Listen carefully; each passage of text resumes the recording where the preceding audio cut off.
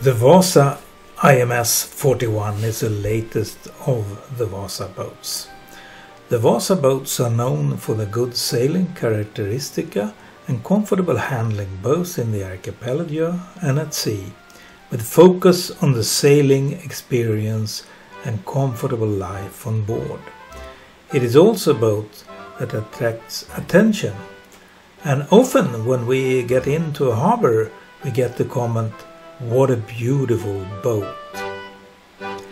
aCappella is built in Tavron and Divinucelle for the highest possible strength at the lowest possible weight. Tavron is an aramid fiber such as Kevlar. The strength and quality is shown by the condition of the boat. She is as new despite being built 1996. aCappella has an ABS certificate of the highest class. aCappella has had the one and the same owner since she was built, and she has always been maintained by the manufacturer Wasa Yachts in Södertälje. She has also since 2021 a new Yanmar 40 horsepower common rail diesel engine with S-drive and a folding 3-blade propeller, as environmental friendly and safe as it can be. But the most important thing, that is how fun it is to sail her. Join us for a trip out at sea. These are some pictures from a sailing we did from Sandhamn in Sweden directly over to Kökar in Åland. A distance just over 90 nautical miles, and it took less than 9 hours. So it was a good and fast sailing. Det är trevligt, tycker jag.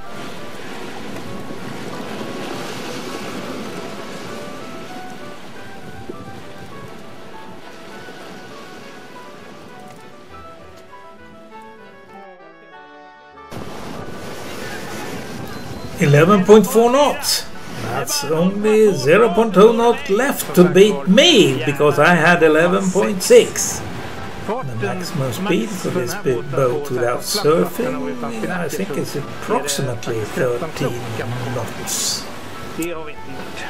We will soon reach Källskär, or directly translated the Count's Island. It's a mythical, thrilling Källskär that lies outside Kökar, and an island which I like a lot. Not only because it's called Kjell, and that happened to be my first name, but it is also a fantastic island to visit. So now, when we have seen the sailing of the aCappella, maybe we should go down below and have a look too. What does she look like? The interior is based on experiences from many years of family sailing and racing. There are 9 up to 11 berths, kitchenette, toilet, navigation table and wardrobe. The saloon amidship has a classic cozy layout with practical sea bunks above the sofas. An ideal sleeping place for children. Here they can go to bed but still join in the party. The bunks also offer plenty of space for adults to sleep at sea.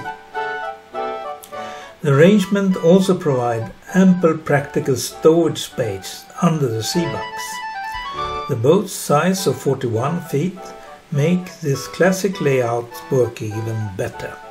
There are plenty of space, but at the same time you can move around comfortably below deck, even at sea in rough conditions. The galley is well sized, with space for kitchen equipment and provisions, and the water and drain intake are located close to the center line of the boat, so they can be used while sailing, even in rough conditions. Opposite the galley is a well-equipped navigation station. At the stern there is a generous cabin on the starboard and port side.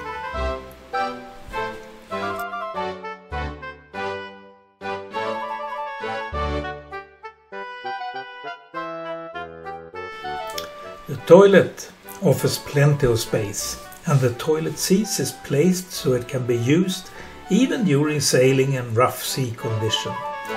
A stainless steel holding tank with emptying from the deck, but it can also be emptied directly to the sea if you are far out from land. Throughout, we can say that the boat is built so that you can stay comfortably below the deck even at sea. There are plenty of handles so that you can get around safely whatever the weather. The forepeak is fully furnished, but while racing, the berth can be folded against the sides to change the area into a sail storage area while racing. That can be quite practical. Now let's take a closer look at the cockpit. This is after all the place where you usually spend most of your time, and that is also the area where you really want to feel comfortable. The Wasa IMS41 has a spacious cockpit for the crew, and the distance between the cockpit benches is adapted so that you can sit comfortably both to leeward and windward, i.e. your feet can reach over to the bench on the other side, that you can use the leeward bench to support when the boat is over. The helmsman has a comfortable space behind the steering wheel where he/she also reaches all the main trim functions. The steering wheel is large enough to give the helmsman a good overview both to leeward and to windward. You can also sit comfortably on the outside and lean against the cockpit side. A finesse here is that the deck is raised so that you do not get the sharp railing strip into the knee folds, and any water runs away in the gutter without getting you wet. In port, up to 6 to 8 people can easily gather around the cockpit table, and you can get even more, up to 4 behind the wheel. It's always nice to be able to eat outside in the cockpit when the weather permits. On the transom there is a comfortable bathing platform so that you can easily get in and out of the water. There is also a shower with both hot and cold water. A really good convenience. Well, now all that remains is to see what does she look like underneath. And this is what we see in these pictures. It's easier to see when she sits dry on land. She is 12 meters and 40 centimeters long, 3 meters and 30 centimeters wide, and has a draught of 240. Click on the link to get more detailed information.